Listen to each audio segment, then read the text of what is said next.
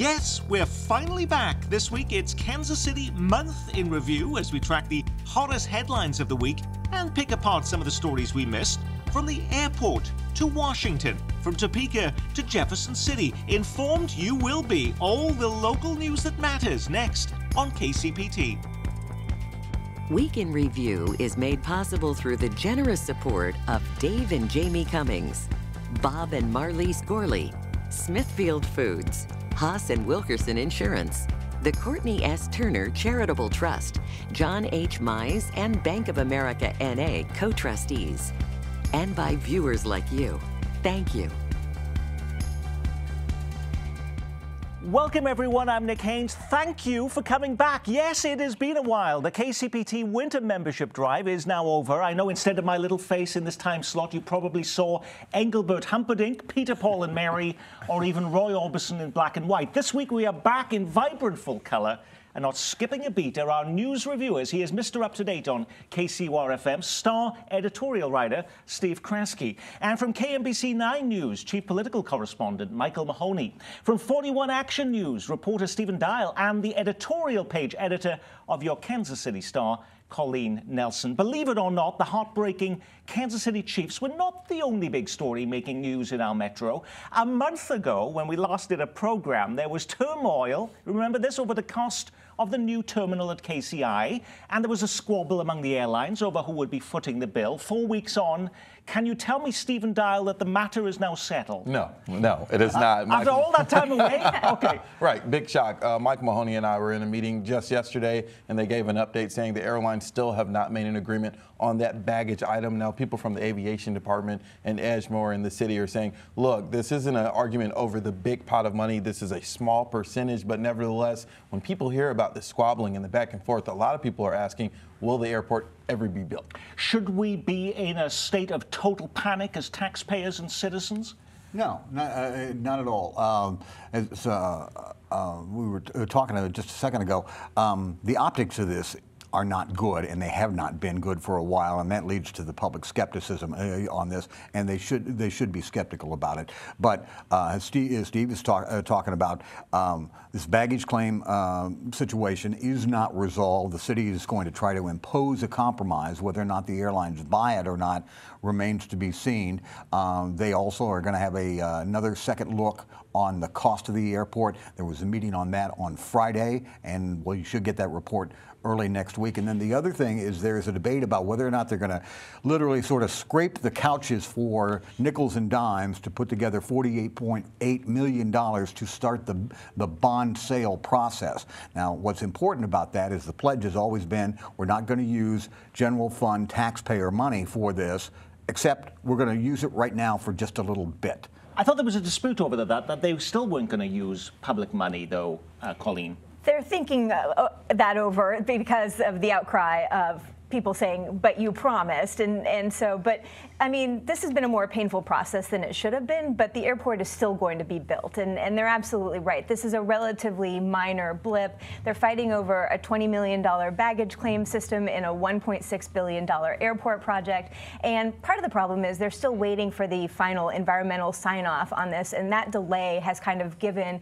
the airlines room to revisit the price tag and start haggling again, and meanwhile, the people who voted for this would just like to see some dirt flying. Steve. You know, Nick, Kansas City has a well-earned reputation for not doing anything easily, and that includes building this airport. Colleen's point is spot on. This is a $1.6 billion project. There's going to be questions and little squabbling over pots of money as we go along here, but there's no sign this project is in major jeopardy. Now, while the dispute lingers, the development team, Edgemoor, unveils an updated design look for this single terminal. How is it any different than what we've seen before, Stephen? Well, it's not really that different. I think looking at it in a physical sense, you had that model there, and then we were talking about the renderings are actually really good. Seeing the actual arrivals and departures being on separate floors like most modern airports, I think is a breath of fresh air to a lot of people. First off, Steve, you were exactly right. Okay.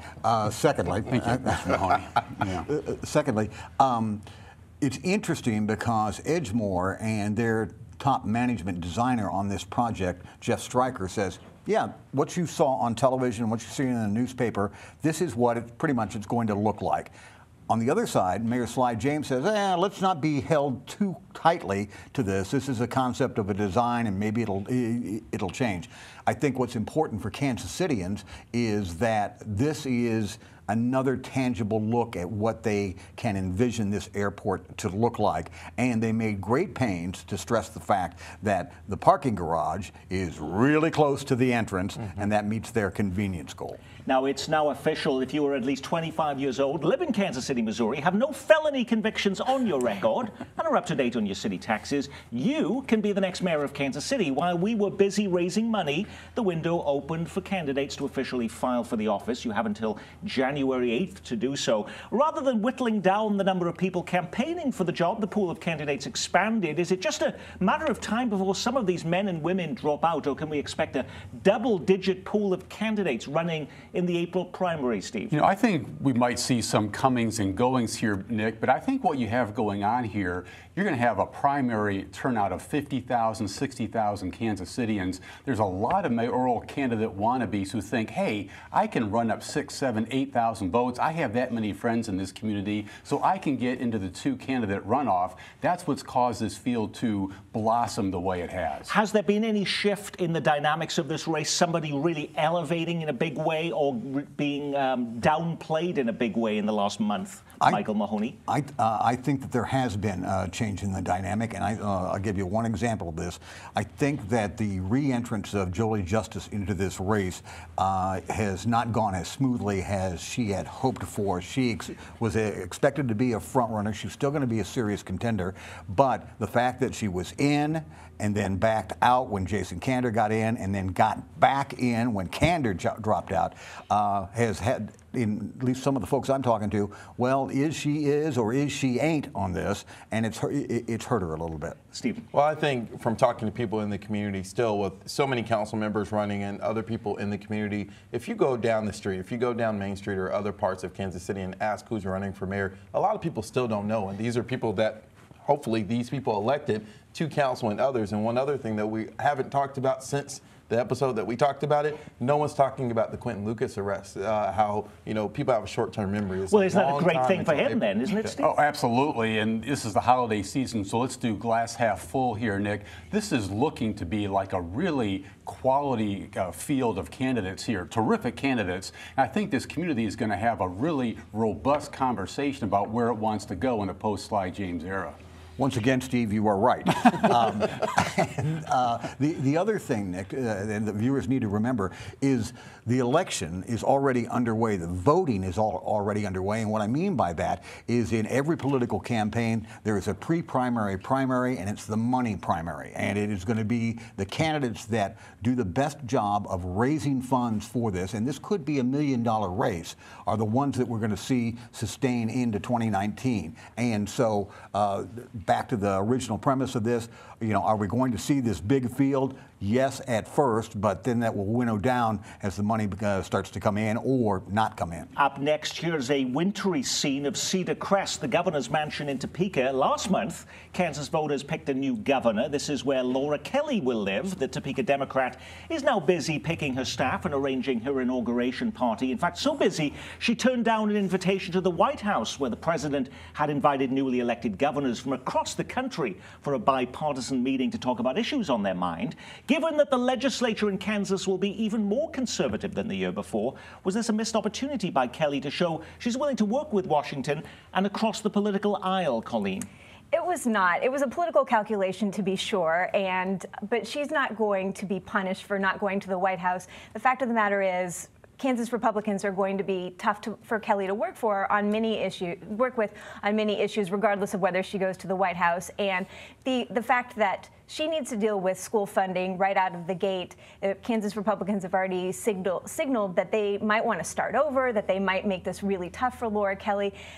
Points to the fact that she has a lot of work to do and she needs to hit the ground running. And so she didn't go to D.C. and stayed here to work. Steve. You know, I think, yeah, the Republicans are already signaling, Nick, they're not going to be pushed over on any issue, including, as Colleen just said, school finance. This deal was sort of put together last session. Now Republicans are saying, to emphasize the the point. They want to start this train all over again and run it down the tracks from the get-go. That's a step backward, I think, and it's a signal to her that they're not going to give her anything that she wants too easily. And this is a more conservative legislature than the one before, Stephen. Definitely, and kind of piggybacking off of both who spoke earlier, is I don't think it hurts her from the standpoint of, yeah, optics next to the president, but she has so much to think about. And this quote from her spokesperson said that she's focused on setting a budget and saying that Kansas is in worse shape than she thought it would be. And so I think people forget the fact but that she's she did busy go to working the on White an House. inauguration that she got a little bit of static for this week, charging $10,000 a table. And the State Ethics Commission said no way on that. You couldn't even charge that much. That would be a violation of ethics rules. You know, I'm constantly amazed, and I've been around this for a while, how much, how thorny the inauguration process gets for these candidates. Yes. It's supposed to be the first step out, and you had a very good point earlier this week, Steve, when you were talking about the fact that her inauguration speech has to have a little flair to it. But boy, you got to get this right, and it seems like politicians and their political inauguration committees always seem to screw this up, or at least raise some questions about it. And back to the other point, it doesn't look to me that Laura Kelly will have much of a honeymoon whatsoever. The school funding thing that we've just discussed is going to be an element. She's going to have serious pushback on Medicaid expansion in the state of Missouri, and the entire idea of reformatting and perhaps trying to expand government after the Brownback years is going to get a lot of pushback from a conservative legislature. You know, one of the things I just wrote about this, Nick, the new governors have so much to do, so much on their plate. They have to get the budget squared away. They have staff to hire. They've got speeches to prepare. They have dances to dance to going in. And sometimes these issues like donors to inaugural committees get lost in the shuffle, and they can't afford to do that. They have to pay attention to detail after detail on all manner of issues going into office. Now, I should point out, though, there will be one less Republican member of the Senate in Kansas starting in January, as Johnson County Senator Barbara Bollier announces she's quitting the Republican Party and will become a Democrat. The party has left me. I haven't changed myself. Senate President Susan Wagle downplayed Bollier's party switch, claiming she had a voting record more liberal than some Democrats. The only surprise, she added, was she didn't end her facade of being a Republican sooner. So what difference, if any, will this make, Colleen? Well, she alone won't make a huge difference because Republicans will still have supermajorities in the legislature. And so it's not as if this is going to tip the balance of power. But the question is she the only one who's going to do this? And Steve wrote an excellent column about the fact that some other Republicans are contemplating making the switch as well, including Dinah Sykes, a state senator, Stephanie Clayton. Some other Republicans are contemplating whether there's really a place for moderate Republicans in this party. Now, I'm going to leave it to our viewers to decide how excellent that column really was. They may have a very different verdict. But you did indicate there may be others who may be thinking of a switch too. Yeah, absolutely. There might be several. And you're really looking at the potential for a sea change in Kansas politics if there is a mass exodus of any kind here. For so many years, it's been conservative Republicans, moderate Republicans, and Democrats, Nick. If the moderates go away, that changes the dynamics of Kansas politics for a long time to come. Well, last month you voted to clean up government in Missouri by overwhelmingly approving Amendment 1 that set new campaign cash and gift limits in Missouri, changed the way legislative districts are drawn, and tightened the rules on lawmakers serving in office 1 minute and then becoming a lobbyist the next. Now the impact is already being felt. At least 3 state lawmakers resigning their seats before the lobbyist changes go into effect. So this really does have an impact. It's already scaring politicians in Missouri, Michael? Yeah, there's some concern about it. And the reason this is happening now is because way back on December the 6th is when the law, the amendment of Clean Missouri, Amendment 1, actually took effect. And that is why you saw several members, including Kevin Corlew from north of the river here, resign their seats early because they may want to come back and be lobbyists or try to go down to Jeff and work their former colleagues. The campaign limitations also kicked into effect. I suspect that this idea about the restrictions on lobbyists will have an impact, but it's going to be really inside baseball. For example, there are a lot of people that go down to Jefferson City or Topeka, any state capital, and work on a staff with an idea of trying to eventually get into a lobbyist position or a government affairs position, that's going to be a little restrictive. I was actually surprised by all these resignations, because I thought, weren't Republican leaders going to try and repeal this amendment, and it wouldn't even go into effect in the first place? Well, they're talking about that, Nick, but that's going to be a really hard pull for them, because this thing just passed with big numbers. Going against that would be a tough political feat. And just to add on to that excellent point by Steve, is the fact that the real heavy lift here isn't going to happen for a couple of years, and that's when this redistricting plan that is inside of this takes effect after the 2020 census, and that is what Republicans are most concerned about, because they do feel that it would be Democratic gerrymandering. So the ethics reform is there now, but the big fight will come on redistricting after the 2020 census. Now, speaking of an exodus of politicians, Missouri U.S. Senator Claire McCaskill heading for the exit doors. She makes her final speech on the Senate floor this week and delivers an unflattering and damning portrait of life on Capitol Hill. Peter Morgan, an author, said, "No family is complete without an embarrassing uncle." We have too many embarrassing uncles in the United States Senate. Lots of embarrassing stuff. The United States Senate is no longer the world's greatest deliberative body, and everybody needs to quit saying it. Okay, Micheal Mahoney, you spoke with the senator at length in Washington this week. She tells the St. Louis Post-Dispatch she will never run for elected office again. Did she let on what she'll be doing now, though? Yes and no. Okay. There's a big announcement that's forthcoming that I'm not at liberty to talk about publicly yet. But she will, she did say that she might be linking up with the University of Missouri and the School of Journalism in a political journalism aspect of that. She will also be, for at least the near-time future, still a major voice in Missouri Democratic politics in terms of talking to different people and talking up certain people. And then the other thing that I came away with from this was she acknowledges that Missouri is Trump country, and that was something that was out of her play. But she is, to go back to this crazy uncle theme for a second, very, very critical about the Majority Leader Mitch McConnell, who says she says that all the legislation is written in his office, and to some lesser degree the minority office, and then it's simply laid out on the table. And sometimes the lobbyists in Washington know more about the details of the bills than the senators do when they get them. Now, there are other big names in our region who are also exiting their place either in Topeka or in Washington or Jefferson City. What happened to Chris Kobach? Are we any the wiser today, Colleen Nelson, as to whether he will get a prime plum job in Washington with the Trump administration? It's looking less and less likely that he's going to get a plum job with the Trump administration in Washington. There was certainly some buzz right after the election and some talk that he at least was being mentioned as a possible attorney general for President Trump, and somehow that cooled off, and Trump appeared to sour on the idea, and there was talk that the president doesn't like a loser, and as much as he's liked Chris Kobach in the past, he doesn't like the fact that he lost, and so I think it's still very possible that Kobach will land in the Trump administration, but it doesn't seem likely that he's going to have a cabinet level job or be as high profile. What about outgoing Kansas Congressman Kevin Yoder?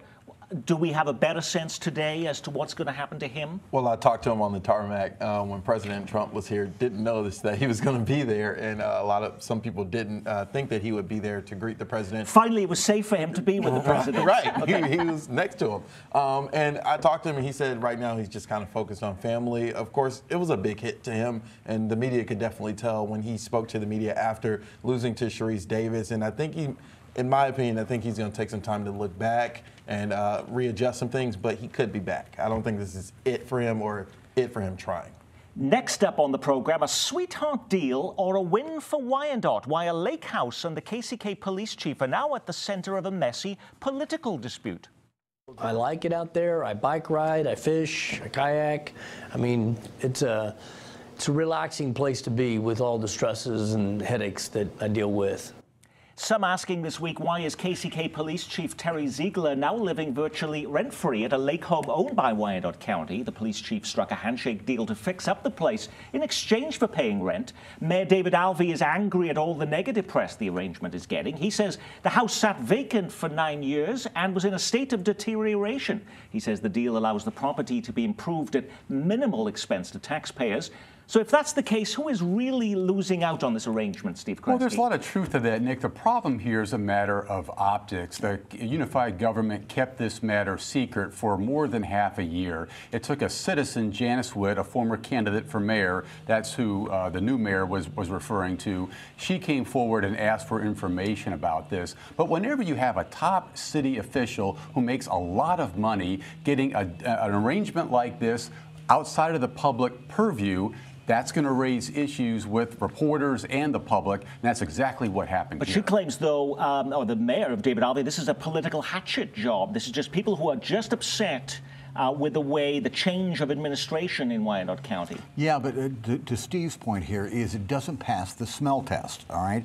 I think if they would have done this up front when Ziegler got the job, yes, and said, here's the deal, okay, here's what he's going to do. He's going to fix the place up. We're going to charge him rent, blah, blah, blah, blah. People will go, okay, sounds fair. Kansas City, Missouri has city-owned residences where employees live in them. They're not sweetheart deals, but nobody threw a flag on that because it had been out there. It was the fact that this had to be drug into the sunshine that's the biggest problem. Colleen. I thought the police chief's quote was entertaining. He said, you know, it's really relaxing out here, and I think all of us would be relaxed if we could live virtually rent-free.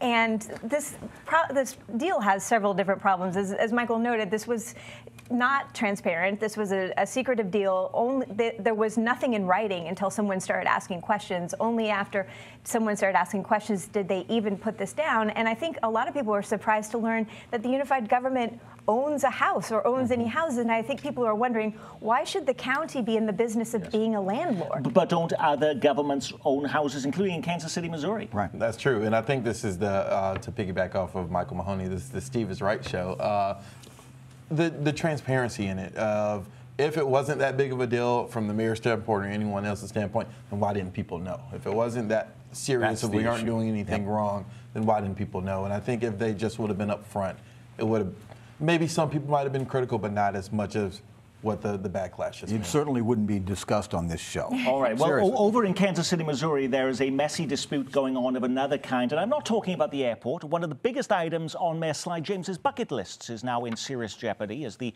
Kansas City Public School District announces this week it will not support the mayor's plans for a pre-K tax slated for the April ballot. These adult problems can be worked out, but when the adult problems become the focus, the kids get lost. And it's all about money and control and all these other things. Remember that plans by the mayor to provide subsidized pre-K through a sales tax was already ditched from the November ballot because of disagreements with school leaders. What is the sticking point here? I think the sticking point is the fact that the school districts believe that they should have a bigger dog in this fight than what they do. And just the tone of the mayor's soundbite that we just watched a second ago, I think speaks volumes. He does not care for pushback in this nature whatsoever, and you could see it in his voice, or you could hear it in his voice. And the school districts believe this is, I'm sure that conceptually they like it. In fact, I'm positive of that. But they want to, they think this is their dog, and they want to continue to own it. They are the educators. They also don't like the fact that this goes to private educators and also to parochial educators. They want the money only to go to public schools, but the mayor says more than half of the kids in the boundaries of Kansas City, Missouri are going to little private daycare centers now. The school districts are concerned about this whole idea of vouchers, Nick, and this all strikes me as just oh so disappointing. I mean, everyone can agree on this idea of the importance of pre-K education, at least most people can. And here we are pushing forward with a plan, and it's getting bogged down in politics over who controls this plan, where's the money going to go. You know, the school superintendents say there's a 5-member board who's going to run this thing. They get 1 vote of the 5. The mayor gets to pick 3 members of the 5, and therein lies this fight over power and control. Is this project, this whole proposal for pre-K dead now then? It's not dead, and at this point it's still on the April ballot, which is potentially At the problematic. same time, we'll be voting for candidates for mayor. Right, yes. Exactly. And so, and the mayor certainly has signaled that he's perfectly willing to go forward with or without the support of school superintendents. And from the very beginning, the mayor has been willing to go at this alone. This was his idea. He brought it forward without really getting buy-in from the school districts. They convinced him to delay putting this on the November ballot and have some conversations with them, but he still has not really wanted to bend too much to some of their concerns. Yeah. And the other difficulty here, Nick, is of course that a tax is a tax is a tax. And when it comes to Kansas City and its sales tax, there's very little room, and I don't think there's very much voter appetite for it. And it would be critical for him to have the school districts on board to sell that into their communities. And that's not the case right now. And finally this week, after recording more than 100,000 rides, the electric scooter company Lime is suspending service in Kansas City. The company, which made its local debut 3 months ago, has informed the city that they are halting service to take stock of how the business is doing here. Is this about not wanting to be on the streets during the frigid winter months, or is there more of an issue at play here, Stephen Dial? Well, when Lime made their announcement on 18th and Vine, I asked one of the Lime representatives, hey, what do you guys do during the winter? And they said, oh, in cities like Milwaukee and other places, people still ride them in the cold after the snow, after the sidewalks are shoveled. And so now it looks really weird that they are pulling their scooters off the streets now that it is cold. I've been talking to multiple people at my station. They joke and call me the scooter correspondent. And so multiple things. Some people may think, you shouldn't have said that out loud. You really shouldn't have. Some people That's think all you'll be doing now. Bird may have gotten here quicker, and so maybe they have more loyalty, and Lime wasn't getting as much business. Others speculate that Lime was having some battery issues out west with scooters catching on fire. That never happened here. But so a lot of people questioning why they're leaving. And that is our Week in Review. Our thanks to our news reviewers from KMBC 9 News, Micheal Mahoney, and from your Kansas City Star, Colleen Nelson. You can listen to the Star's Steve Kraske weekday mornings at 11 on Up to Date on KCUR-FM, and KCPT's and Kansas City's scooter correspondent from 41 Action News, Stephen Dial. I'm Nick Haines. From all of us at KCPT, thanks for spending part of your weekend with us.